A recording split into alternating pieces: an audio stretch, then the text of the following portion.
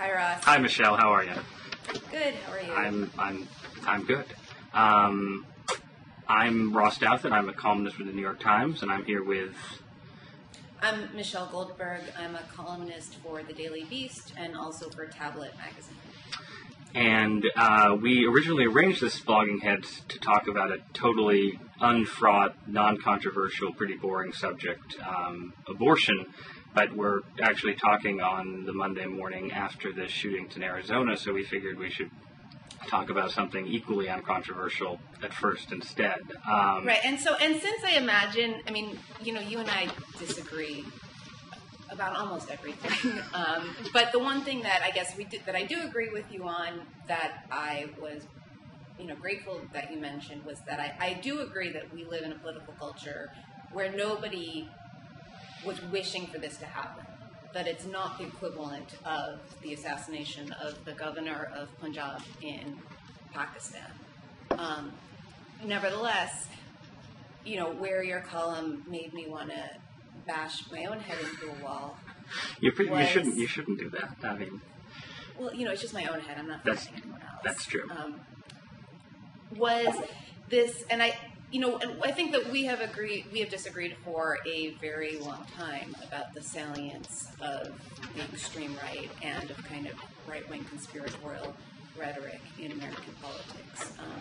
What I found so infuriating in the last 48 hours is that, many people, not just liberals, people who study, right-wing, or people who study political violence, not just right-wing political violence. Someone I talk to a lot is Brian Levin, who runs the Center for the Study of Hate and Extremism at UC California, the University of California at Bernardino. And he's someone who studies violent jihadism, he studies eco-terrorism, and he studies, kind of the patriot movement, the militia movement. And he's been saying for a long time, this is how this happens. You have a certain amount of kind of rhetoric ramping up. You have increasingly heated intimations of, kind of imminent totalitarian takeover. With the Clinton years, it was black helicopters. It was also FEMA concentration camps. That was some language that you heard a lot from the militia groups that then kind of migrated onto the edges of the GOP. There was small acts of domestic terrorism, but ramping up very, kind of ramping up in a way that was visible to people who were watching it. Then you had Oklahoma City bombing, and when people then said, we've been pointing out that this is where this sort of thing leads, people on the right say, how dare you politicize this tragedy? And there seems to be something really similar happening here, although the links between Loughner and kind of conspiratorial right-wing rhetoric are much more tenuous. But right. I should coming. stipulate, just for viewers, since I don't know when Blogging Heads will air this, that we're talking Monday morning. By the time you see this, we may know much more about the shooter than we do right now. We may have discovered, the collected works of Glenn Beck or somebody completely different on his bookshelf or something. But I don't think you need that. I guess that's where I disagree. Is that I don't think you need to find that, and I don't think that you are ever going to find a one-to-one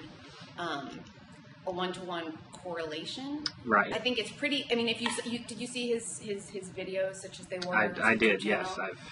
The government. Yeah.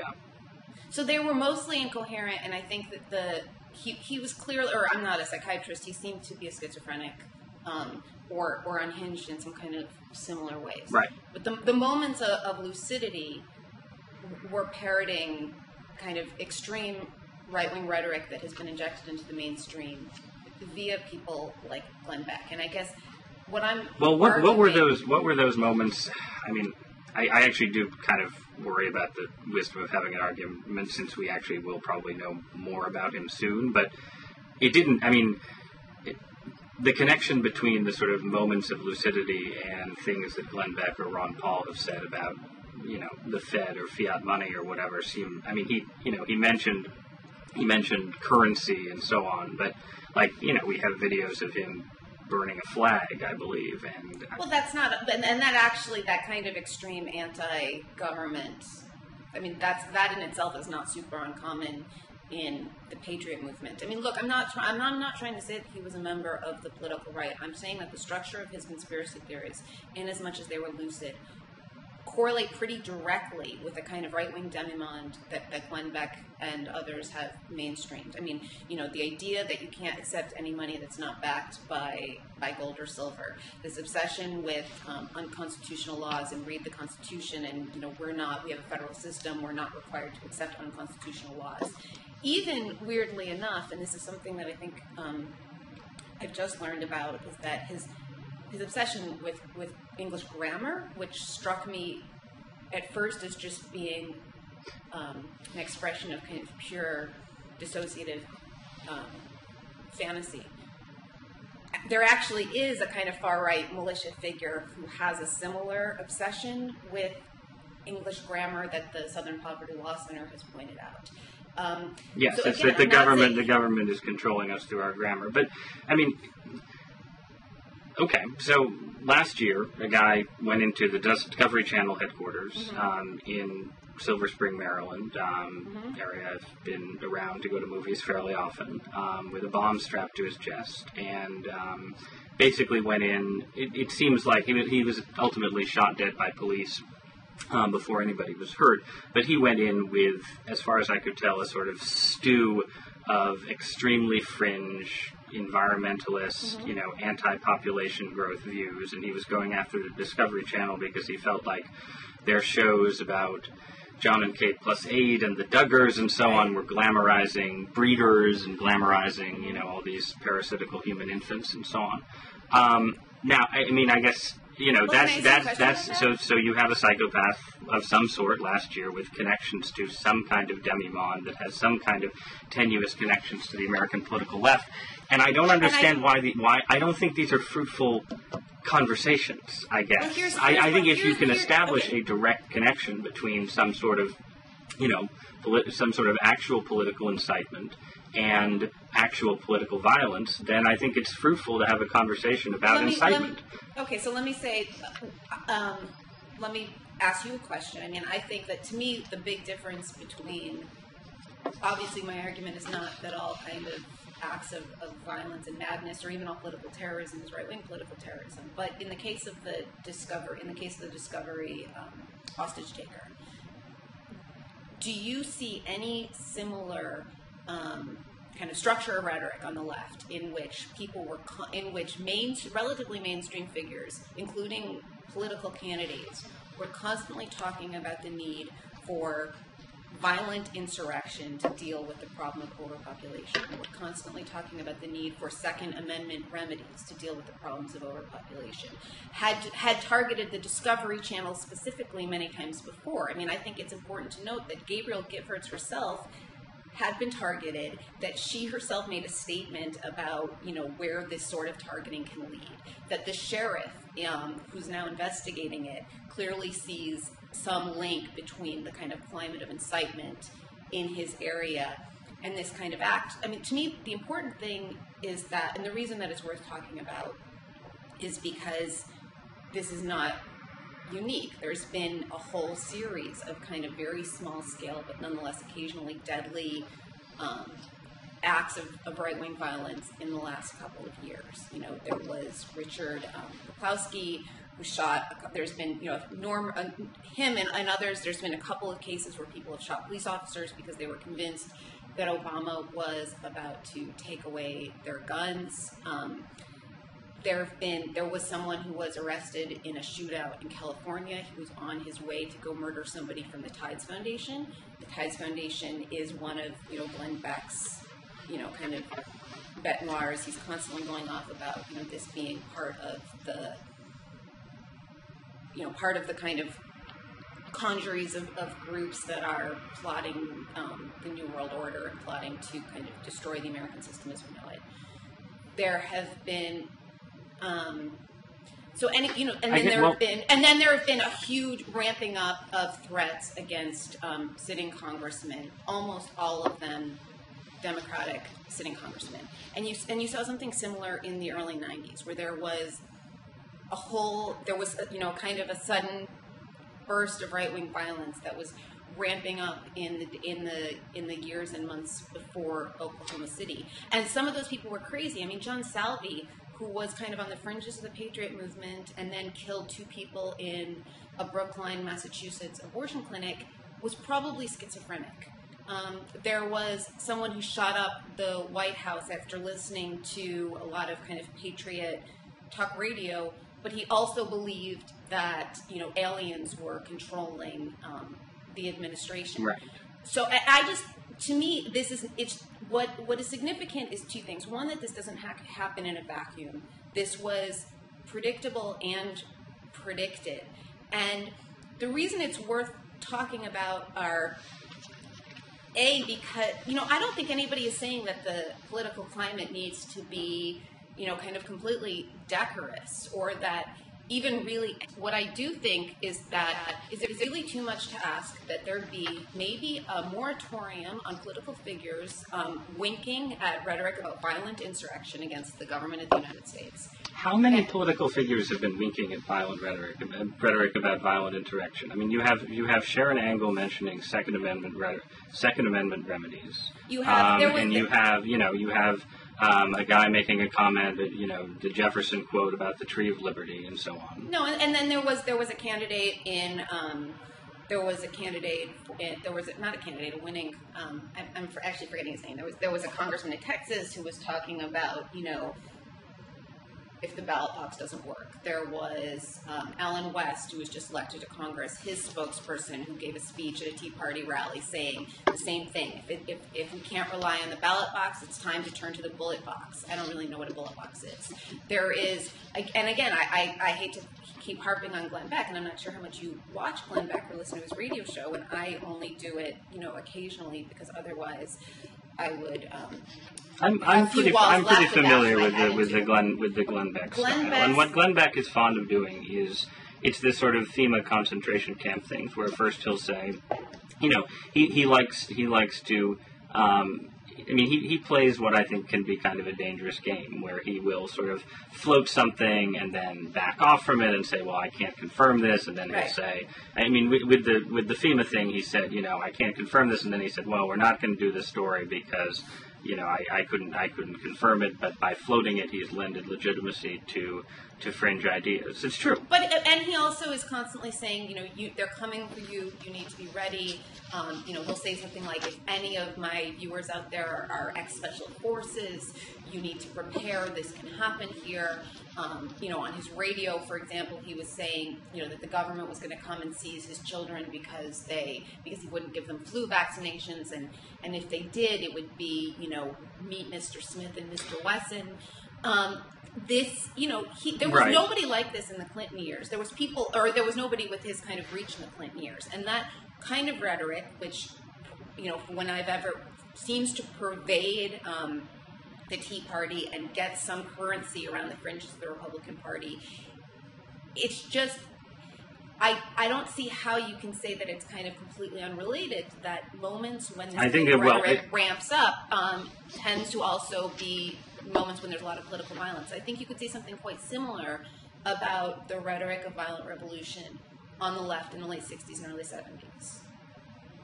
Well, let's take the case of Timothy McVeigh, right? Mm-hmm. So, Timothy McVeigh blew up a building in Oklahoma City after a period in the early Clinton years when there was sort of a wave of black helicopter-ish stuff that did get into the fringes of the Republican Party.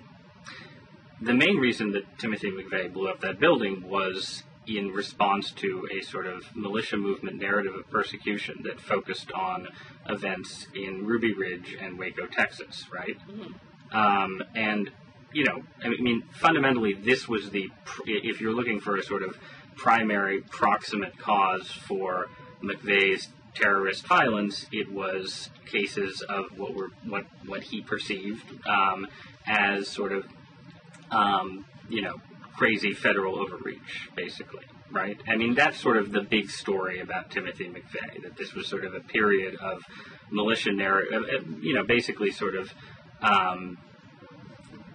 narratives of persecution driven by what were perceived as actual episodes of persecution. There's actually a kind of a chicken and egg dynamic there, because these earlier episodes of confrontation were driven by people who were kind of themselves in the grips of apocalyptic anti-government narratives, that led to these kind of federal standoffs. Right. I mean, I don't know. We don't have to get too deep into the case of Waco, but I think I agree that the people on the crash. Yeah, and Ruby Ridge is probably a better example of that. But so you have that case of McVeigh, and then you have a sort of period of a period in which this act of terrorism is pretty deftly exploited by Bill Clinton, and there's sort of a lot of coverage of the militia movement and so on, and that I think dramatically overstated its influence and reach and power. And you had movies like Arlington Road and so on, where it was the militia movement was Tim Robbins living next door to you, and he was going to blow up your family and so on. And then it dies away, or maybe it doesn't die away, but it certainly did. I mean, I think that everyone who studies this suggested that in the wake of the kind of huge backlash following Waco, the movement. Right, but in the case of McVeigh, you have a period. Somehow we had then 8 years of the Bush administration in which we had almost no right-wing terrorism whatsoever. That strikes me as not coincidental. Right, but I guess what the premise that I'm disputing here is that we have any evidence that there's a big eruption of actual right-wing terrorism. No, there's not at the moment, right? I mean, what you're dealing with in the early Clinton years is, in some sense, some kind of quasi-organized group of affiliates where somebody like Timothy McVeigh actually plots to commit an act of violence against the government of the United States. What you have now are, a couple examples of mentally ill people who may have been inspired in some sense by Glenn Beck. You have a clearly mentally ill person in this instance who, I would say the evidence of any link to, the Tea Party and so on is, at this moment, and again, this could change tomorrow, but it's remarkably thin. And you have we've been, it's 48 hours now, and all anybody wants to talk about is the fact that Sarah Palin put a target on a map. I want to back up a couple of steps, because I disagree with a couple of things. I mean, first of all, in the Clinton years, there was, as I said before, there was a series of smaller scale kind of domestic terrorist attacks preceding Oklahoma City. And as far as I know, a lot of them were kind of lone wolf, mentally unhinged people. And we've seen, and that's actually people who study terrorism will say that the right-wing terrorists are more likely to be kind of lone wolves. Left-wing terrorists are more likely to operate in cells for reasons that I'm, not entirely sure about. We have seen already, there was not, for example, a murder of an abortion clinic doctor for 8 years during the Bush administration, but there has been this ramping up of violence. It's really worth well, there's going been one murder of an abortion clinic doctor, and a ramping up that everybody who works in clinics talks about, a ramping up of threats, of harassment, that sort of thing. But I would just urge, seriously, like Ross, you or anyone who is watching this, there's a really interesting timeline on the Coalition Against Gun Violence, which is basically just been kind of tracking both incitement and acts of violence over the last 2 years, and it's a pretty stunning document. I would be hard pressed to see how somebody could kind of read that and say that there isn't a pattern and that there isn't something of significance happening here. And the other, when you talked about kind of Bill Clinton deftly exploiting this, and the one thing that I found truly offensive in your column was when you said something about this shooting being a gift to liberals. I really, truly, even as someone who's pretty cynical and, sees the use of using certain disasters for political gain, I really do not think that liberals, having been genuinely worried about threats against congressmen, against various congresspeople who supported our agenda, regard it as a gift that someone that we support was shot in the head. I mean, I really don't. I think except the Democrat. I mean, again, it was admittedly an anonymous quote in a Politico story, but except for the Democratic operative who immediately said, well, they need to tie this to the Tea Party as deftly as possible. But I think that, I guess just a second, okay. And except for the raft of bloggers, pundits, and so on who have said things along the lines of, even if there is absolutely no connection between this murder and any kind of Tea Party anything, this is a really good opportunity to talk. The important thing is that the right is out of control, right? I mean, this is sort of, this is what Michael Tomasky said, something like this, George Packer said something like this, and so on. I mean, I'm hard pressed to say. I'm hard pressed to say.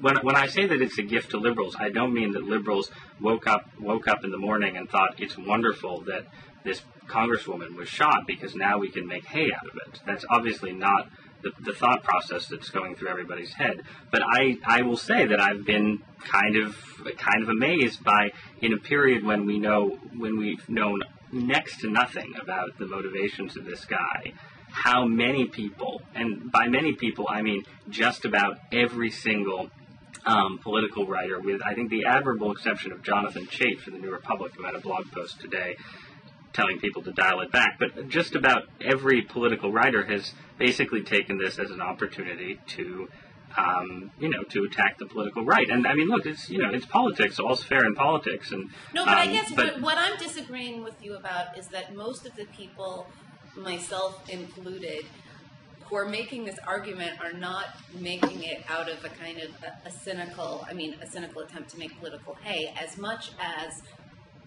I am convinced that there is a genuine connection between the climate of right-wing hysteria, kind of violent militant rhetoric, widespread promotion of conspiracy theories, and violence against the federal government and elected officials. And I also disagree with you about there being virtually no evidence. I think that it's not a... I disagree with you about there being virtually no evidence of kind of Loughner having any political motivation, and clearly he was delusional. But it wasn't an accident that he chose this congresswoman who's been, kind of demonized by the same sort of... How do you know that it wasn't an accident? It's okay. That's a good point. I'll rephrase that. I mean, look, and again, I'm sorry to keep reiterating this, but it may not have been an accident. We may know more about him in 24 hours. What we know right now is that the only connection so far between him and Giffords is that in 2007, a friend remembers him going to one of her campaign events and asking one of his sort of opaque sort of grammar-based questions that he thought was very clever, and he thought her response was really, flippant, idiotic, or stupid. And this was in 2007, a period when, again, we're just going on fragments here, but his friends were saying things like, his politics, as far as I know, seemed pretty left liberal. He sort of talked about his frustrations with the Bush administration. He was really into the 2012 prophecies, and so on. Now, again, maybe it's all about, maybe it's just, him being, him taking this germ of an idea from 2007 that was then, picked up by Sarah Palin's map. I'd say the odds that he saw Sarah Palin's map are something like 100 zillion to 1, but, maybe he did, and so on. But I guess I don't think we have any evidence of that, and I think it's perfectly likely that I do not make a study of these psychological types for a living. I do, however, follow many of these cases of people shooting up places and so on, and they seem to operate from a wild array of motives. some of them political, some of them quasi-political, some of them not at all political. And again, I just think, at this point, knowing how, I just think, given how little we know, I guess I'd put it this way: if people are so sure, if liberals are so sure that this is the vindication of all of their warnings about the dangers of the radical right, maybe why not wait 48 hours? Why not wait 72 hours? What's with the rush to judgment? What's with the certainty? Okay, that's a crazy argument, because obviously people are going to discuss this thing and speculate and feel very emotional, not vindicated, but feel like, after having kind of constantly said that something like this was going to happen, it's happened, to say, why not wait 48 hours to discuss it if you're so sure, strikes me as a pretty bad faith argument. And well, let me ask you this. If I had written a column the day after Nidal Hassan, shot up Fort Hood, that was like, I've been warning about the radicalization of domestic Muslims for years, and and that this just proves that, the crazy and I'm saying, you didn't write that column, but about 100 other people on the right did. Well, you're not talking to those 100 other people on the right. That's fair. And a lot of people, yeah, we'd have to go back and look at how many, in what sense that developed. But I'm honestly not trying to make a point here about the sort of how the right is better than the left. The right is guilty of all kinds of hysterias all the time, including some of including many of the hysterias that I think you're right to criticize. I think the question is just whether it's fruitful when, especially in a period when you know so little about the killer's motivations. I guess part of the question is, right, one of the things that we really disagree with is that you see the kind of evidence of right-wing conspiracy theories in that video as being incredibly thin. I see it as being much more significant, that the only kind of moments of lucidity in those videos are when he's pointing to theories that he lifted, kind of straight from the militia movements, theories that are very current with Tea Parties and that have been injected into the mainstream via Glenn Beck. Does that mean it's Glenn Beck's fault? No. But I do think that here you had this kind of very unstable, marginal, possibly schizophrenic character. These are exactly the kind of characters that are prone to taking little bits of conspiracy narratives and weaving their own elaborate fantasy worlds out of them. And although everybody who kind of gives them the pieces to build those fantasy worlds not then responsible for what they do, it strikes me as pure denial to kind of see any sort of connection between his fantasy world and the way he acted on it and the kind of broader political context in which he was living. Well, I guess these conversations are always so recursive in a way. But if you go back to the middle of the Bush years, right, and there's a big debate. This is one of these never to be settled debates where conservatives say, well, maybe some conservatives sound crazy now, but liberals sounded crazy during the Bush years and so on. But go back to the middle of the Bush years, go back to the period when, Michael Moore's Fahrenheit 9/11 came out, right? And Michael Moore was feted at a Washington premiere that many Democratic politicians attended, and Michael Moore sat with Jimmy Carter, a former president of the United States, in a box, I think, at the Democratic convention. So Michael Moore is a figure who, there is at least some connections to the institutional Democratic Party, right? Michael Moore's Fahrenheit 9/11 is a film that makes a lot of valid critiques of the Bush administration, some critiques that I agree with, that are mixed in with what are, frankly, conspiracy theories about the reasons that we invaded Afghanistan, having to do with, building a pipeline and so on. But to me, the salient thing is not so much is what kind of action Michael Moore was urging. And Michael Moore was never urging, that you, was never saying meet Mr. Smith, was never talking about Second Amendment remedies, was never saying meet Mr. Smith and Mr. Wesson. I mean, the people who were on the far left of the Bush administration, I mean, usually the furthest they went was that they thought that Bush should be hauled up before The Hague. So if some, kind of rogue freelance agent of the International Criminal Court had tried to assault the president, perhaps you could have drawn some kind of... Yeah, so it's actually kind of a fun... No, I mean, I do think it is, I think, a fair point that the in a sense, on the radical left, the end point of the radical left's fantasy world might involve a sort of team of UN paratroopers landing on the West. And the thing is that it wasn't always this way. I mean, the radical left did have its own romance with paramilitary violence in the 60s and 70s. And it was a romance that occasionally gave way to genuine acts of terrorism, and far worse actually in Europe than here.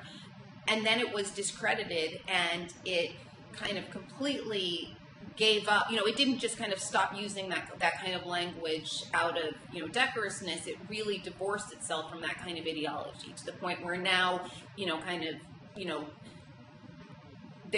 there's no resonance with, say, a beret and a machine gun. A kind of person in a Che Guevara T-shirt is kind of a joke. That's just that whole frame of looking at political problems and seeing a kind of revolutionary violent solution. It just doesn't exist, certainly among liberals, and even really at the fringes of the far left, in the same way that those frames are still quite powerful, I think, for much larger swaths of the right. Right. I mean, I guess I would. Well, I mean, there are a few things going on here, right? So there are sort of layers here. There's a layer that's conspiracy theorizing, right? There's a layer that's sort of,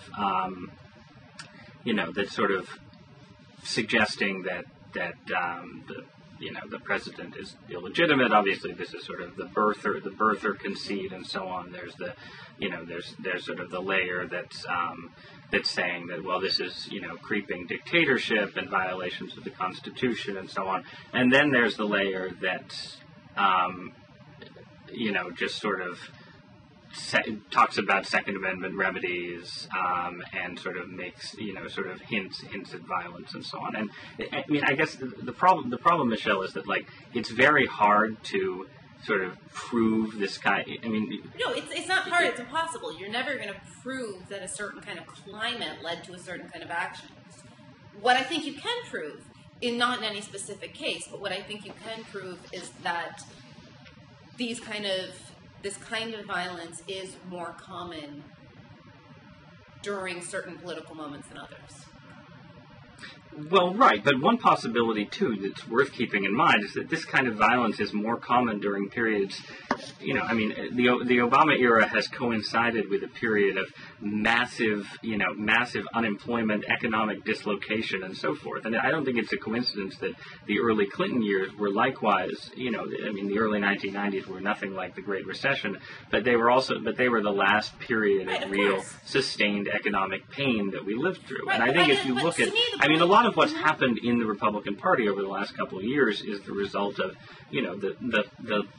the leader of the Republican Party, who understood himself and was understood by many conservatives as a kind of, moderate Republican, squishy, compassionate conservative. And I understand this is not how liberals regarded him, but this is within sort of the realm of conservative thought. This was the role that George W. Bush played. His presidency ended in disaster, failure, massive unpopularity, endless foreign wars, and then a huge economic disaster. This left the Republican Party rudderless, without leadership and so on. And there's been a period in which, a lot of the more noisy, extreme voices in the party have sort of filled that vacuum over the past couple of years. And that much, I think, is clearly true. And I think that a lot of the stuff that Glenn Beck says and that gets said on talk radio and so on is absolutely worthy of criticism and condemnation. I want to go back to what you said about this being kind of economic dislocation, because it's obviously true that these kinds of this kind of political violence is connected to economic dislocation. But ideology and kind of movements and conspiracy theories shape how these kind of grievances are expressed. So, for example, the militia movement really came out of the farm crisis of the 80s, and it was because there was organizers who were, there in the Midwest saying that this is because, Jewish bankers are, making these loans and charging you kind of usurious interest rates and, are stealing your land. That was the kind of ideology that then led to first the Posse Comitatus, which I might be pronouncing wrong, but that movement, which essentially said, you're not subject to state laws, you're only subject to kind of sovereign citizens' courts, and gave people kind of ideological reasons to refuse to pay their debts and refuse to participate in the legal system. That gave way to the militia movement, and to some of the kind of violent right-wing terrorism that we saw in the 90s. It wasn't inevitable that the grievances spurred by first the farm crisis and then later the kind of broader, economic downturn of the early 90s, it wasn't inevitable that that was going to be directed in a certain way. In other countries in Europe, it is directed, you can see, there's riots that are directing it in a quite different way. And so it's not an either or. Either it's, ideological and cultural, or it's economic. The two things obviously are working symbiotically. Right.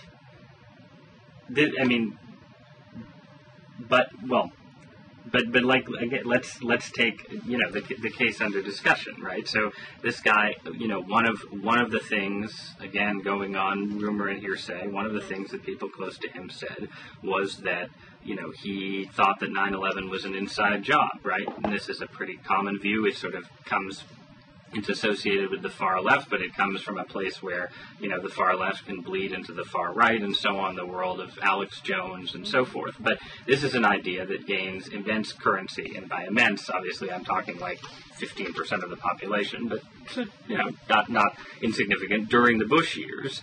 It's something, and then, and maybe it's ultimately fertilized and leads to something, to crimes during the economic dislocation brought on by the Obama era. Now, whose fault is that? Is it the fault of people on the far left who raised this idea in 2005, or is it the fault of people on the far right who encouraged, sort of climate of violence in 2011? Again, these are another just thing I would want to something. But no, listen, Michelle. I just want to say I'm just sitting here with I have a bunch of right-wing blogs that open right now, and they are basically going through. This is where these arguments go. But this is like Michelle Malkin, right? Is just sort of has a post that runs for 500 lines or something. That's just examples of sort of quasi-violent images of Sarah Palin, right? Sarah Palin being hanged in effigy in Los Angeles,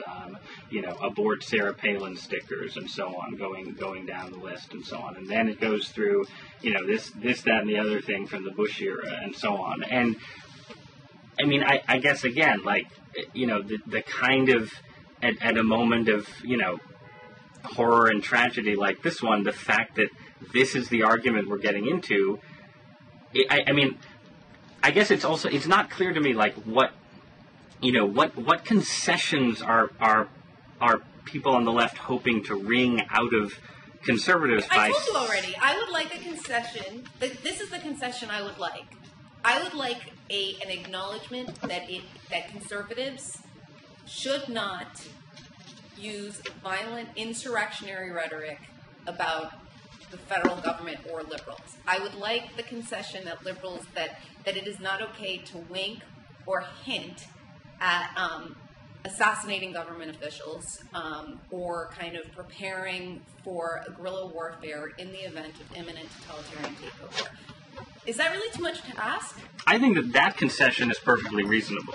But what I have heard over the past 24 hours is a fixation not on Sharon Angle winking at violence. It's a fixation on Sarah Palin's map, which frankly seemed like a pretty normal piece of sort of, the problem is that the line between sort of violent... Well, look, you're right, obviously, that politics is is suffused with kind of violent or like imagery. Right. I do think that if Sarah Palin's map, in certain ways I understand, get that it's, unfair and unfortunate, and she probably feels sick about it, although I also think there's something really ridiculous about her claim now that those actually weren't gun sites, that they were prospecting marks. Right. Well, what they actually, the thing itself seems to be the thing that, like, if you look at magazine layouts, that they put in areas of the page that need to be cut out, so it's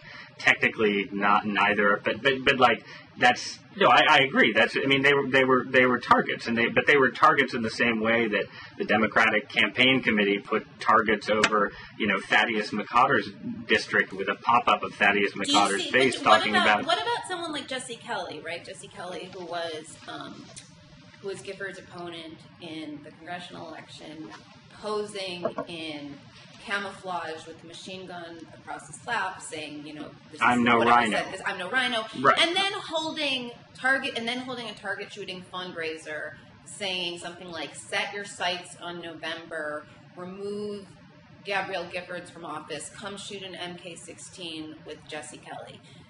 That strikes me as being, again, much closer to kind of winking at political violence than Sarah Palin's map.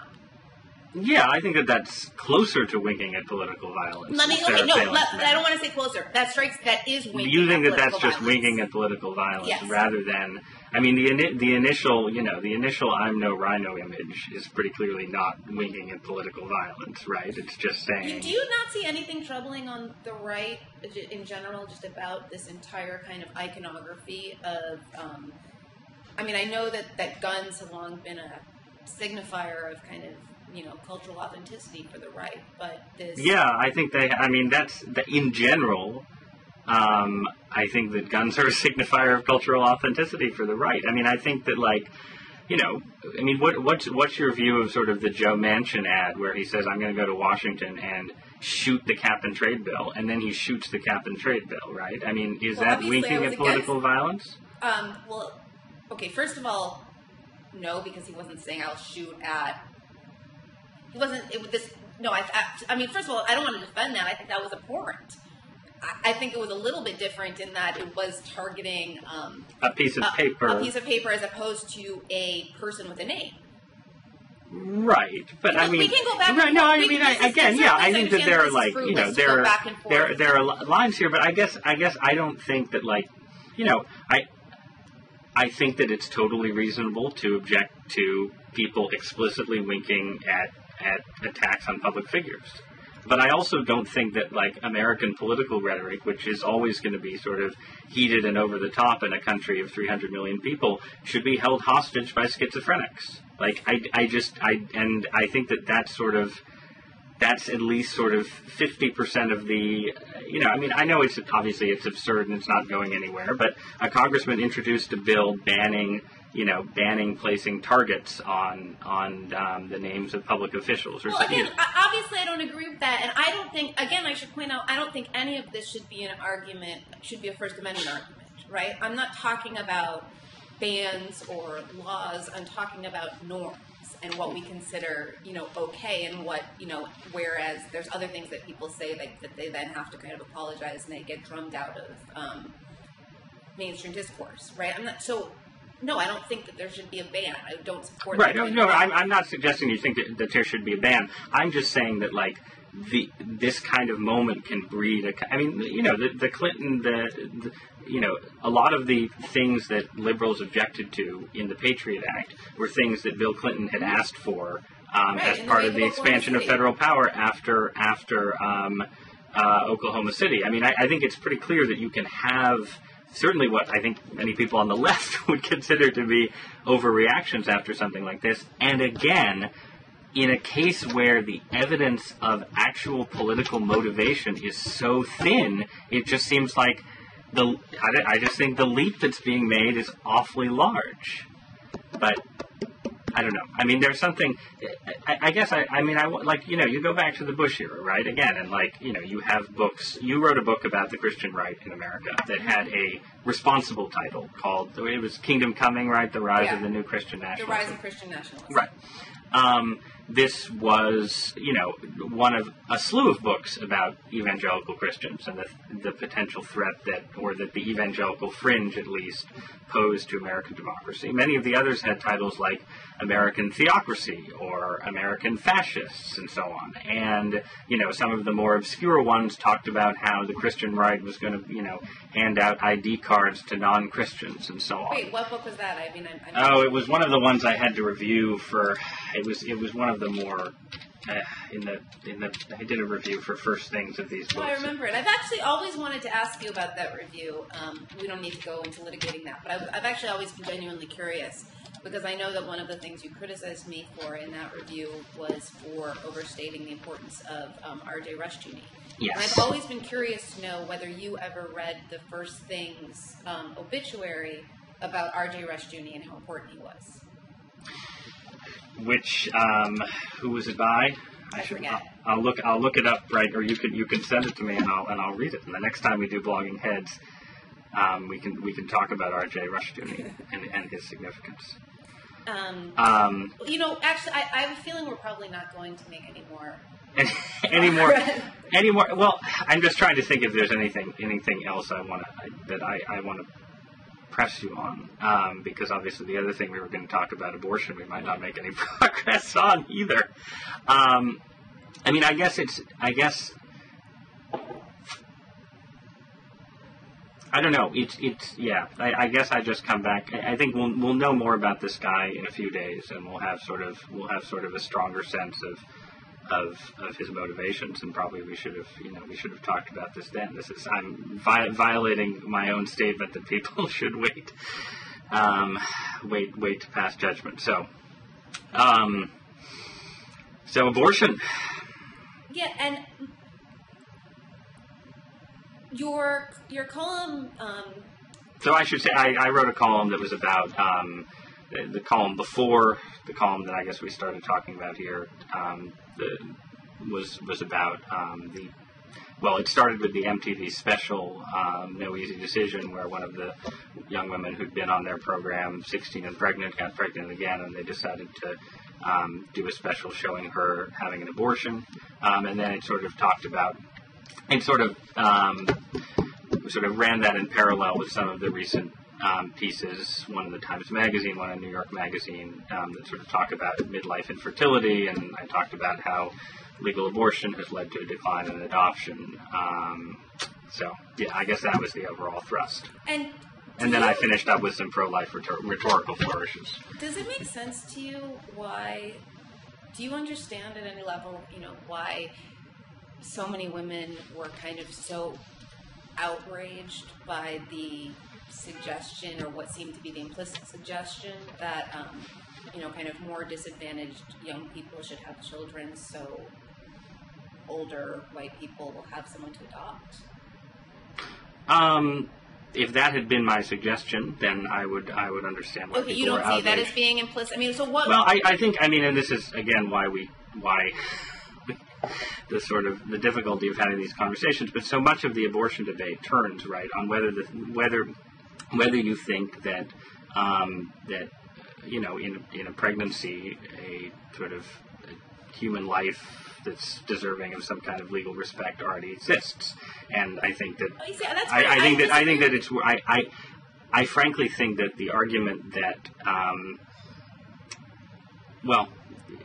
so I think that if the argument was, it would be it would be great if we lived in a world where lots of poor women got themselves knocked up and then carried the child to term and then handed it off. And I'm not accusing you of making that argument at all. I don't think that the crux of the argument over abortion actually is whether the fetus is a person or a human life. I think that I don't know that. I mean, not speaking for all feminists or all pro-choicers. I mean, I don't think that there is any doubt that the fetus is something different than a clump of cells, that it has value. I mean, I personally see a continuum between the moment of conception and, you know, the baby 9 months later.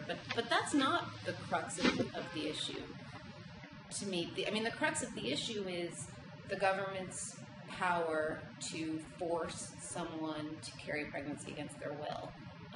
You know, pregnancy is a pretty intense physical experience, even when everything goes incredibly smoothly.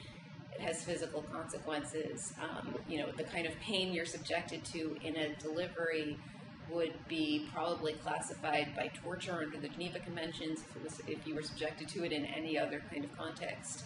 And the idea that the government can force this on you is so shocking to me. It's so dehumanizing. The idea that it would be up for a popular vote whether or not I personally should have to undergo this sort of thing or not, especially in a context when the government cannot, say, compel you to give up a kidney, even if there is no real kind of cost to your health, and even if it will save the life of somebody who is inarguably a human being. I mean, it's just having, you know, kind of outside jurisdiction over one's body in this sense is so shocking to me. And if you're genuinely, I can certainly understand why people of goodwill find abortion horrifying. I will never understand why those people do not then demand the kind of reforms that would give us a culture more like the one in Western Europe, where abortion rates are the lowest in the world. Well, I mean, one point that should be made is that in many Western European countries, abortion is more restricted than it is in the United States. Right, but not very much more. I mean, certainly not in Holland. It's not. It's certainly well, not in. I mean, Holland is obviously the eternal example, but it also has France and Germany, right? It's also, I mean, again, France and Germany are much larger countries that have more restrictive, you know, what I think you would consider probably offensively restrictive regimes, where after the first, I think it's they changed it in France actually, so it's allowed later in pregnancy, but there's much more involvement, especially later in pregnancy, from medical institutions and so on, and sort of approving abortions.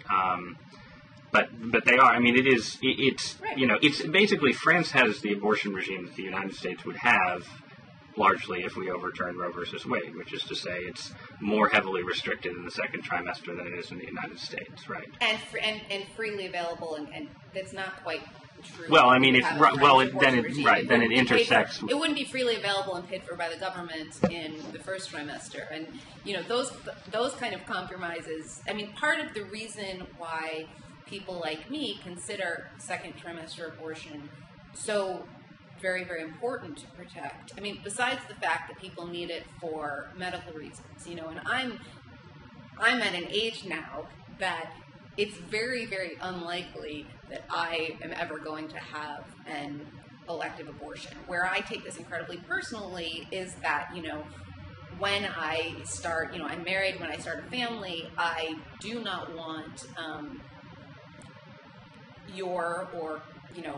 the Republican Congresses to have a vote in how I proceed if there are, kind of tragic and terrible abnormalities in a wanted pregnancy at the end of the second or in the third trimester. But going back to the second trimester, I mean, the reason that there are too many second trimester abortions in this country is because it is so very difficult for so many people to get a first trimester abortion. But there is certainly no common ground about expanding the access to very early abortions in order to make later abortions less likely. And, which in certain ways I understand why the anti-abortion movement is not willing to go there. What I do not understand, and will never understand, is why they're not willing to make what seems to me the even more elementary step of encouraging contraception in order, and especially when we have, kind of enough evidence comparative, internationally about the relationships between, regimes of widespread contraceptive, both like availability and acceptability. It's not just that you can get it more easily in Europe, it's just that it's much more of a norm to use it, and very, very low abortion rates. Well, but the data from the United States, the state-by-state data, doesn't match up with the U.S. to Europe comparisons. I mean, if you look at abortion rates by state, overall, it's the states where I think it's the states that you would argue have the better policies on contraception and sex education that tend to have the higher abortion rates overall. Now, there are a lot of sort of cross-cutting factors there, but I mean, if you're looking within the U.S., if you're looking at states with low abortion rates, you're looking at the Upper Plains states and the Deep South, and if you're looking at states with higher abortion rates, in general, you're looking at sort of the more urbanized northeastern and western states, and some of that again is like urbanization and so on, but.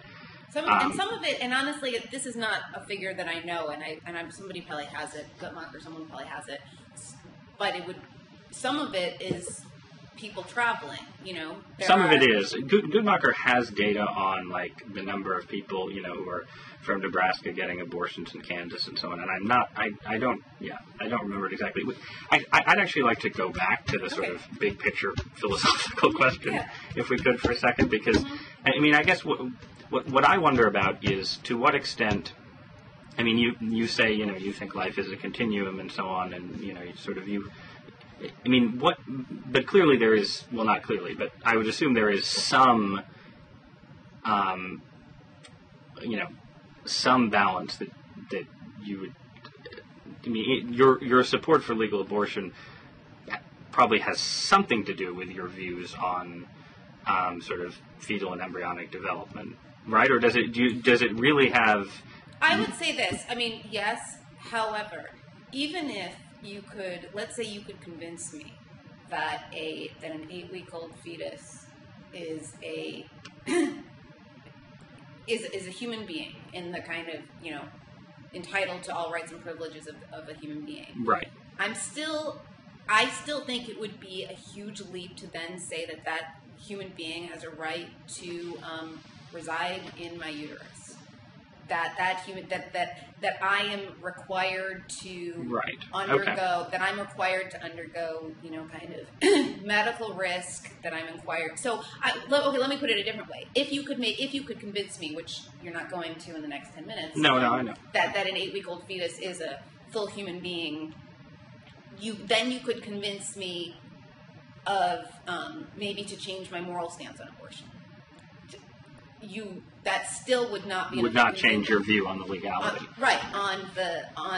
There's no, and it always amazes me. I don't understand how someone can, on the one hand, hold that the government doesn't have the right to, say, impose a 60% tax bracket, but on the other hand has the right to essentially seize control over over your physical self. There's no I can't think of any other kind of analogous situation that requires this level of intrusion and dehumanization. But you can, I mean, you say that, but you can probably see why people on the pro-life side don't see that as a contradiction. I mean, they would say that the government exists they would say that, the initial purpose of the government is to protect life and liberty, and there's another human life involved where abortion is involved. So the government has rights there that don't exist necessarily when you're talking about sort of some other that sort of the government has primary and secondary obligations, and the obligation to protect the rights of human beings is primary. No, but if you believe that, then why don't you then believe that people have that the government should be able to compel you to give blood when a blood transfusion is necessary, or that the government should be able to take one of your kidneys? Well, and this is where it comes down to where the debate. I mean, this is where the debate does come down to the fact that in the case of abortion, that life is coming to existence through the pregnant woman's own actions, and this is why I think the argument for legal abortion is more compelling to a lot of people. I think people who are sort of on the fence will say, well, I can totally see in the cases of rape and incest, right? Because there you are talking about a case where, right, it's the famous analogy of, you have an ailing violinist, you wake up and an ailing violinist has been attached to you, and, you have to stay attached to him for 9 months or he'll die. Are you obligated to stay attached to him? Are you? I think that's one of those. Only if you invited him in the house? I think that, well, let me put it this way. Let's suppose there was a button that you could press that would bring into existence a human being with the proviso that you have a choice then between killing that human being and, if pregnancy was not through sex, but it was through pushing a button, right? And then you push that button. At a certain point, don't you think that there is, obviously, the burden of pregnancy is a burden that, no man will ever face, and it's something that, is sort of, in a sense, unimaginable from a male perspective. But don't you think, in a way, there's also something a little bit condescending to women to say that, you're the 50% of humanity that has the ability to have sex and have a new human life come into being inside you, and we're not gonna, we're gonna act as if, you can't, that this just sort of magically happened. Right? The sexual act is a freely chosen act, right? What I'm saying is that the sexual act is in the case that we're talking about. In most we're cases, talking yes. about cases where the sexual act is a freely chosen act. Right. I do not think that choosing the sexual act then it is enough to then kind of allow the government to force you to undergo serious physical and emotional hardship that is in some cases life-threatening and is in all cases excruciatingly painful. The degree of dehumanization that, basically undergoing, freely consenting to the sexual act then basically allows this, when you consent to the sexual act, you then kind of potentially forfeit all control over your physical person. It's so shocking. It really but why is that shocking? Even as right? somebody who's never, like I said, it's dehumanizing. That your body essentially, that by consenting to the sexual act, your body becomes public property. Well, that's one way of phrasing it. Another way to phrase it is that by consenting to the sexual act, you consent to potentially being, a helpless human being steward, right? We can play language games with this, not language game, but we can, rhetorical framing matters, but this, I think we're saying being a helpless human being steward, that seems to vastly understate the physical toll of pregnancy. And and again, I'm not a radical libertarian, but even as not a radical libertarian, the idea that the state can impose those kind of burdens on a person. Right. And then again, there's another question here. In order to protect another person from being directly killed, right? That's the essence of the pro-life position. That. And the thing is that I often see that the pro-life position, there doesn't even seem to be a recognition or an acknowledgement, and maybe this is because they don't see it, or maybe this is rhetorical, of the immense burden that they are demanding women shoulder against their will. Yeah, I think I think to some extent, I think that can be a fair critique of sort of the institutional Republican Party, that there is sort of an unwillingness to recognize sometimes that an actual pro-life legal regime would require sort of, it's something that doesn't really exist in any developed country and would require a kind of welfare state expansion that a lot of conservatives would be uncomfortable with, right? And it would not just a welfare state expansion. The other thing that it would require is a expansion of the surveillance state. I think that if I remember reading something on your blog, I don't think that you saw a lot of analogies between that famous Romanian film about unsafe abortion and the current United States. But the fact is, there are a lot of countries in the world right now where abortion is either substantially or totally illegal. In some of them, like Ireland, to a lesser extent Poland, people just go to other countries, or in Poland there are still a lot of doctors who are, who will work illegally but safely. In other countries like El Salvador, you have such a thing as a forensic vagina inspector who will kind of, subject you to a gynecological examination to find out whether or not your miscarriage was artificially induced. These kind of things exist. When you talk about making abortion illegal, you are talking about making a certain number of them clandestine and under the table, and you're talking about punishing women who inevitably have abortions.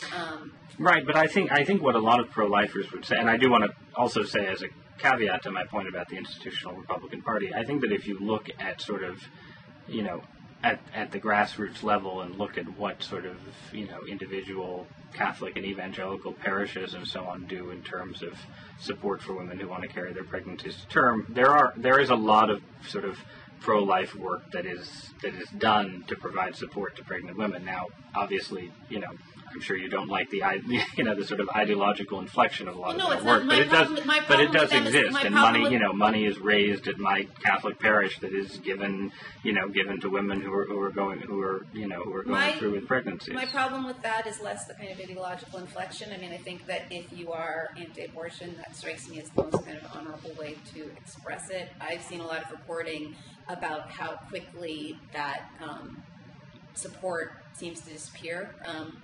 Early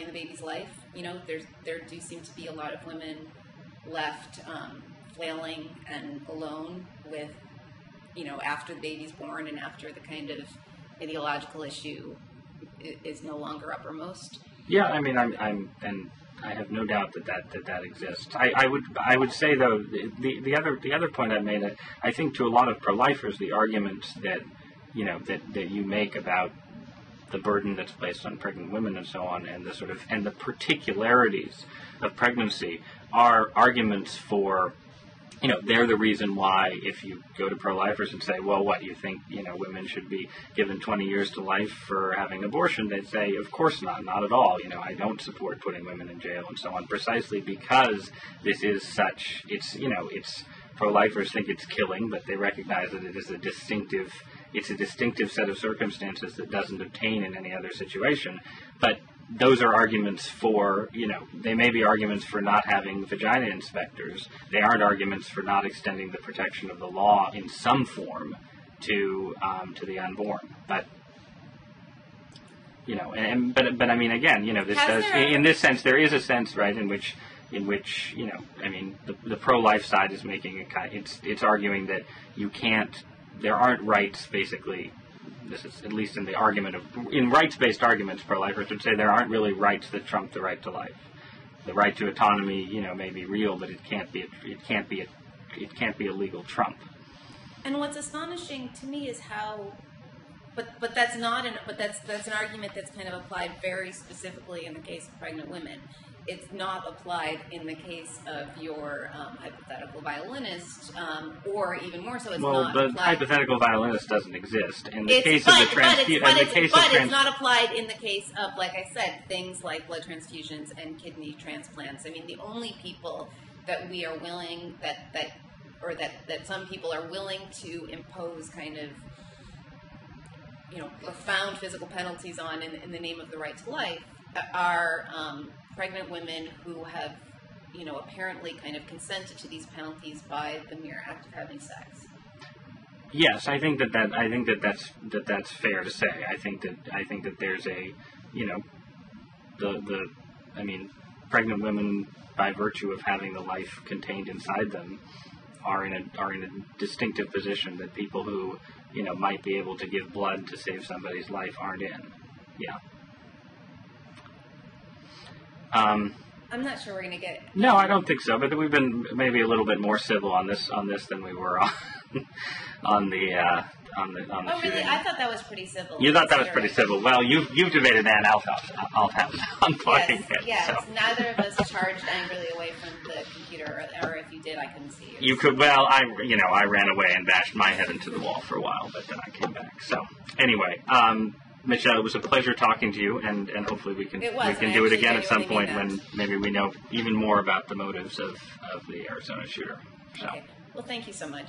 Thank you, and take care. Bye-bye. Bye.